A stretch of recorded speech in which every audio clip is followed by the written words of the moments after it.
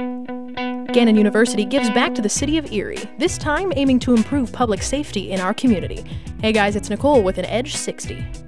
Gannon donated 2 brand new Ford Explorers to the Erie Fire Department. These vehicles will be used to replace 2 older models. Erie's inspection teams will use the Explorers to travel to the scene of a fire quickly and efficiently, saving time and saving lives. Gannon also donated 2 brand new thermal imaging cameras that display a heat signature instead of a normal image.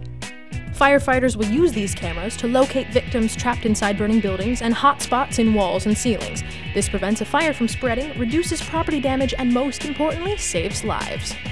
Police officers can use those cameras as well to locate fugitives hiding in densely wooded areas or inside a building.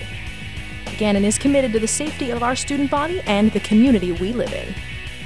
I'm Nicole Tehota. For more news, video, and blogs by GU students, check out Edge online at edge.gannon.edu.